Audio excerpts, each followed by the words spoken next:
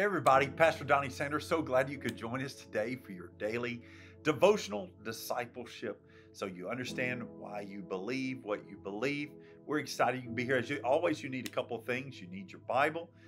Besides your Bible, if you look out in the description, there's a handout for you that you can print out, fill in the blanks, follow along with us, and look back and study from time to time. And so today we're talking about part 3 of what does it mean to be born again. And today we're going to be talking about getting a new mind. And so this is going to be part 1 of getting a new mind. There's a two-parter. So it's a two-parter within a four-parter. So it's pretty interesting. So we'll take a look real quick. We're going to be looking today, if you want to study a little bit of Romans 12 and 2, that's where we're going to find ourselves a little bit today. So we've seen that our spirit becomes a new creation, but that comes pretty instantaneously. We know for the most part we do become a new person, but if you haven't already found out, you'll find out your mind is a little slower. It is not instantaneously at all. It is a process. Your mind is the exact opposite. It's stubborn. Nothing about your mind will change instantaneously. And you've probably already discovered that your mind is pretty much the same as it's always been. Let's look at Romans 12 and 2. And do not be conformed to this world, but be transformed by the renewing of your mind, that you might prove what is that good and acceptable, perfect will of God. Here is how the Bible tells us to deal with the mind. And we got to deal with the mind, because you will find out your mind will war with your spirit. That's why Jesus told us that we walk by faith and not by sight. In that itself, it tells us there are two things going to be fighting: my sight, to which my mind interprets, and my faith, to which my spirit receives. So we need to look at three things. This scripture that we just look at Romans, it tells us three things. Number one, it tells me what I've already shared with you. It proves it. Our mind does not change at conversion.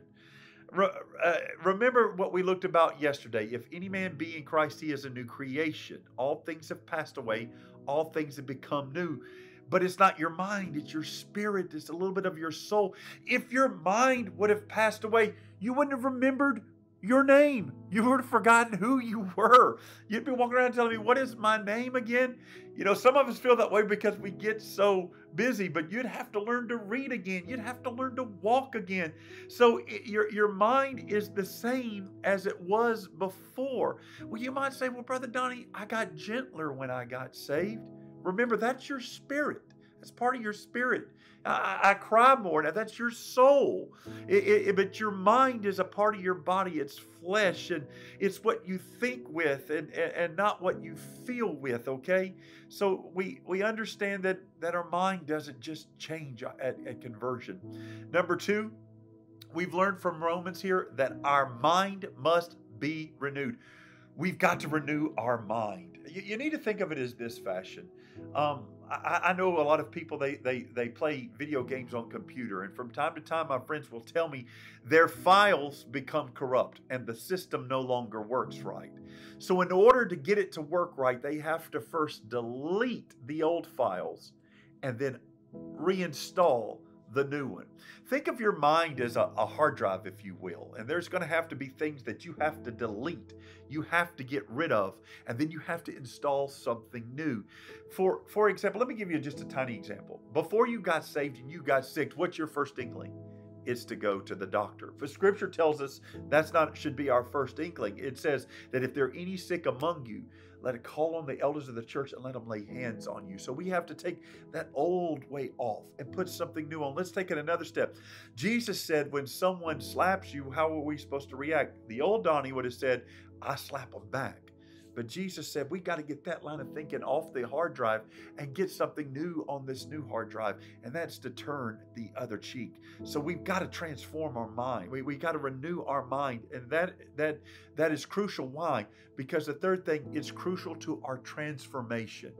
Our mind is crucial to our transformation. Romans 12 and 2 tells us when we renew our mind, we're able to become transformed. What does that mean to become transformed to you? I'll put it to you this way. Paul likened us in our growth in Christ to a baby growing to a child and then to a man. Think about it like this. A child cannot handle problems the same way an adult can. An adult gets put serious problems. You put those on a child, they can't handle it. I remember being a child and a bully pushed me into the dirt. I remember this. I was in grade school. I remember this dirt, face in the mouth. My first instinct was to cry because that's who I was as a child.